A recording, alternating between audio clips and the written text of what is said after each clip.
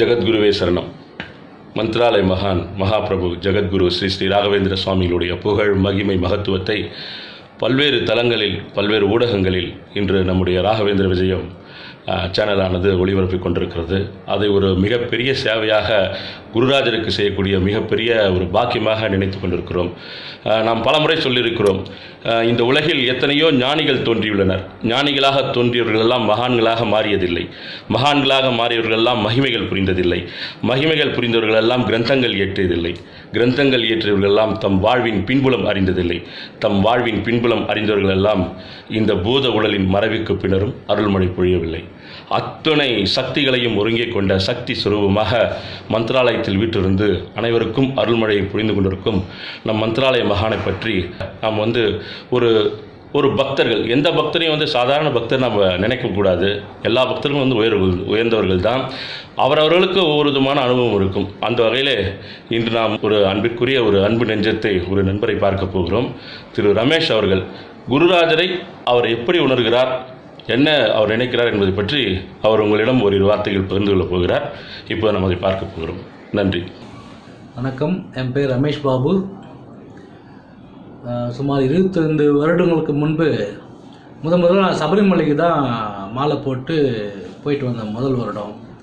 அப்போ என்னோடய நண்பர்கள்லாம் வாங்க நம்ம மந்த்ராலயம் போகலாம் அப்படின்னாங்க. என் நண்பர்கள்லாம் ரஜினி ரசிகர்களாக இருந்தாங்க. அவங்க அப்படி சொன்னவொடனே நானும் அடுத்த வாரமே கிளம்பி அவங்களோட மந்த்ராலயம் போனேன். மந்த்ராலயம் போயிட்டு எனக்கு அவருக்கு குருக்கிட்ட பார்த்தோன்னே எனக்கு என்ன கேட்குறதுன்னு தெரியல. ஃபஸ்ட்டு நம்ம விளையாட்டாக தான் அந்த பருவத்தில் போனோம், ஏதோ சாமி பார்க்குறோம் போனோன்னு சொல்லிட்டு. மறுபடியும் அடுத்த வருஷம் டிசம்பர் மறுபடியும் வாங்க மாலை போட்டுன்னு எல்லோரும் மாலை போட்டுன்னு போகலான்னு சொல்லிட்டு ஒரு 10 பேர் நண்பர்களோடு கிளம்பினோம். அந்த வருஷம்தான் அப்போ அந்த விளையாட்டுத்தனமாக படிப்பில் இருந்துட்டு நாங்கள் ஒரு வேலைக்கு போகணுன்னு நினச்சி அங்கேருந்து கிளம்புறோம். நேராக குருவை பார்த்து தான் சொல்கிறேன், குருவே ஃபோட்டோகிராஃபர் வேலை பார்க்குறோம், இதில் என்ன பண்ணுறது, இதோட உச்சத்தை நான் எனக்கு காட்டுங்க, அவ்வளோதான் வேண்டிக்கிடுது. என்ன நடந்ததுன்னு தெரில. நான் அடுத்த ஒரு 2 வருஷத்தில் குமுதம் பத்திரிகையில் ஃபோட்டோகிராஃபராக ஒரு வாய்ப்பு வருது, ஜாயின் பண்ணுறேன். அதில் ஒரு 4 வருஷம் ஒர்க் பண்ணுறேன். அந்த 4 வருஷத்துலேயே பார்த்தீங்கன்னா திடீர்னு ஒரு வாய்ப்பு, முதல்வர் படம் எடுக்கிற வாய்ப்பு. சத்தியமாக எனக்கு நம்ம அவ்வளோ தூரம் இருப்பேனான்னு தெரியாது. குரு ராகவேந்தரோட அருள் தான் அது. அந்த ஃபஸ்ட்டு ஜெயலலிதா மேடம் 91 முதல்வராகிட்டு வேலூருக்கு வராங்க. வந்துட்டு அவங்கள ஃபோட்டோ எடுக்கும்போது ஒரு சின்ன மிராக்கல் நடக்குது. அந்த அம்மா நேராக கூப்பிட்டு என்ன வாங்க, ஒரு கோபமாக என்னை பார்த்து பேசுகிறாங்க. அது என்னன்னா யாருக்குமே கிடைக்காத அந்த அழைப்பு எனக்கு மிகப்பெரிய சந்தோஷம், அதிர்ச்சி. நான் அங்கேருந்தே உடனே ஒரு வார்த்தை சொன்னது, குரு ராகவேந்திரா நமக்குன்னா அந்த வார்த்தை தோணுச்சு எனக்கு. அதுக்கு அடுத்த நாள் சிஎம் ஜெயலலிதா பார்த்துட்டு அவங்க பேசின அடுத்த நாள் முன்னாள் முதல்வர் கருணாநிதி அவர் கூப்பிடுறாரு. எனக்கு இது ரெண்டுமே பெரிய உச்சத்தை கொடுத்ததும் வாழ்க்கையில் மறக்க முடியாத நிகழ்வு. அந்த பத்திரிகை துறைக்கு மிகப்பெரிய அனுபவத்தை கொடுத்தது குரு ராகவேந்திரர் தான். அவருக்கு என்னோட கோடான கோடி நன்றிகள். அதுலேருந்து தொடர்ச்சியாக பிஸ்னஸ் ஆகட்டும், நம்ம எது ராகவேந்திரத்தை கேட்டாலும் நம்ம கேட்டதை இல்லைன்னு சொல்கிறதே இல்லை குரு.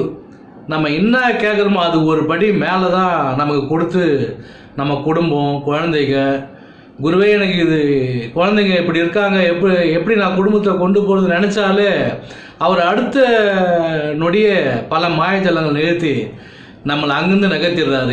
எவ்வளோ பெரிய பிரச்சனை ஆகட்டும், குரு பேரை சொன்னாலே கோடானு கோடி நன்றிகள் தான் அவருக்கு சொல்லணும். எல்லா நிகழ்வுக்கும் ஸ்ரீ ராகவேந்திரர் தான் காரணம். நன்றி. ஓகே, நன்றி ரமேஷ் சார்.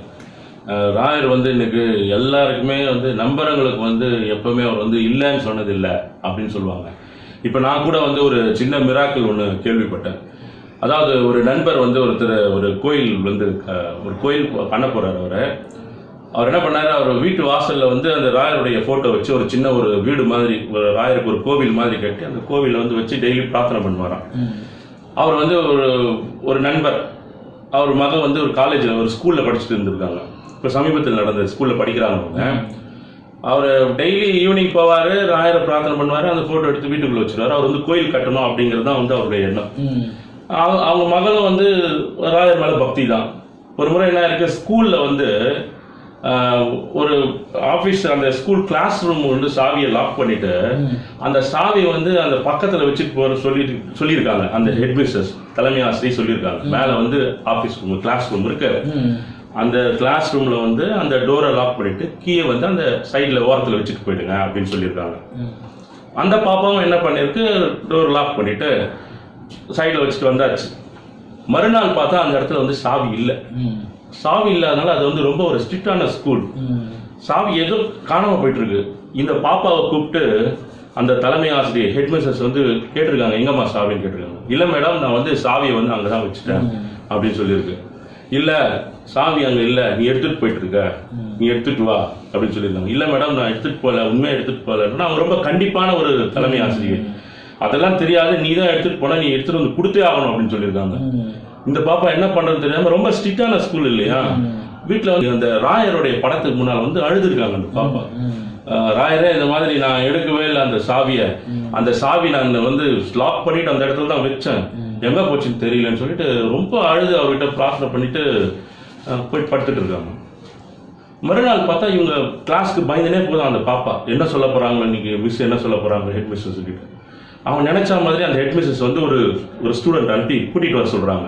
கூட்டிட்டு வாங்கணும்னா பயந்துனே போகுது இந்த பாப்பா. போன உடனே என்ன மேடம் அப்படின்னு போய் கேட்டிருக்கு. சாவி வந்துருச்சுமா அப்படின்னு இருக்காங்க. சாவி வந்துருச்சா, எப்படி வந்துருச்சு அப்படின்னு கேட்டிருக்குது. உங்க தாத்தா எடுத்து வந்து கொடுத்துட்டு போனாரு. தாத்தாவா?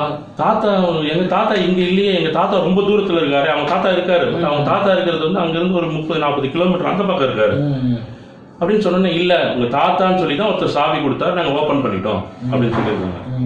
அந்த பாப்பா வந்து எப்பவுமே ராகவேந்திர சுவாமி போட்டோ வந்து வச்சிருக்கோம். அது வந்து ஒரு கிறிஸ்துவ பள்ளி. அது அந்த ராகவேந்திர சுவாமி போட்டோ எடுத்து இப்படி இவர் இந்த மாதிரி இருந்தாரான்னு கேட்டிருக்காங்க. ஆமாமா, இந்த மாதிரி தான் இருந்தாரு அவரு, தாடி வெள்ளை தாடி வெள்ளை முடியெல்லாம் வச்சுட்டு இருந்தாரு அப்படின்னு சொல்லிட்டு. அற்புதம் தான். இந்த அற்புதத்தை கேட்டவுடனே உண்மையிலே இந்த சுவாமி வந்து ஒரு நியாயமான உண்மையான கோரிக்கைகள் எல்லாத்துக்குமே வந்து செவி சாய்க்கிறார் அப்படிங்கிறது வந்து இதை தவிர வந்து வேற விஷயம் வேற எதுவுமே சொல்ல முடியாது. அந்த மாதிரி சாதாரணமா நீங்க ஸ்டார்ட் பண்ண உங்க கரியர்ல எடுத்த உடனே வந்து மிகப்பெரிய தமிழகத்தின் மிகப்பெரிய ஜாம்பவான்களான முதலமைச்சர்களை பார்க்கக்கூடிய ஒரு பாக்கியம் கிடைச்சிருக்கு பாருங்க உங்களுக்கு. ரியலி நம்ம வந்து அதுக்கு வந்து குருராஜருக்கு வந்து நம்ம பெரிய தேங்க்ஸ் சொல்லணும். எனிவே தொடரட்டும், உங்களுக்கு பல வெற்றிகள் கிடைக்கும். ராயர் உங்களுக்கு அருள் பொருள் பண்ணுவார். நம்ம அடிக்கடி எல்லார்கிட்டையும் சொல்லுவோம், சுவாமி பார்த்தீங்கன்னா எப்பவுமே சுவாமியை வணங்குறதுக்கு இன்டர்மீடியேட்டே கிடையாது. டைரக்டா கான்டாக்ட் பண்ணலாம். இந்த பெய்யற மழை எப்படி பொதுவாக எல்லாருக்கும் பெய்யுதோ, அந்த மாதிரி எப்படி சூரிய ஒளி எல்லாருக்கும் வந்து ஈக்குவலா படுதோ, அந்த மாதிரி எந்த விதமான ஏற்றத்தாழ்வுகள் வித்தியாசம் இல்லாம எல்லாருக்கும் சமநிலையில படுறதா வந்து அவருடைய அருள் ஆசீர்வாதம் எல்லாமே உங்க வாழ்க்கையில எல்லா வெற்றியும் பெறணும். எல்லாம் வல்ல ஜெகத்குரு ஸ்ரீ ஸ்ரீ ராகவேந்திர சுவாமியை பார்த்துக்கிறேன். நன்றி, வணக்கம். கண்களால் தேடு களிப்புடன் வருவார் தேடி உன் வீடு.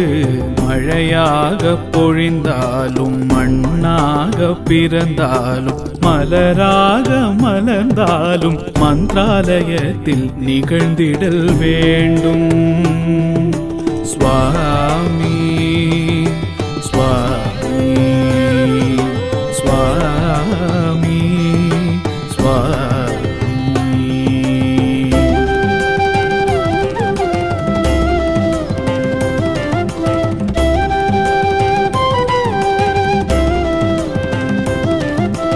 அர்ச்சனை செய்திடு அகத்தினிலே அருபெரும் சுகம் வரும் மனத்தினிலே. அர்ச்சனை செய்திடு அகத்தினிலே அருபெரும் சுகம் வரும் மனத்தினிலே. தாயும் அவரே தந்தை அவரே தரிசனம் பெறவே தலை வணங்கிடு. தாயும் அவரே தந்தை அவரே தரிசனம் பெறவே தலை வணங்கிடு. மாய உருவில் வந்திடுவார், மாற்றம் காட்டி மறைந்திடுவார்.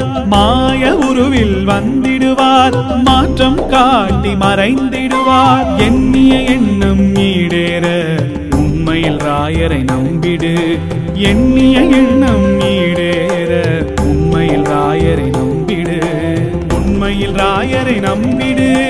உண்மையில் ராயரை நம்பிடு.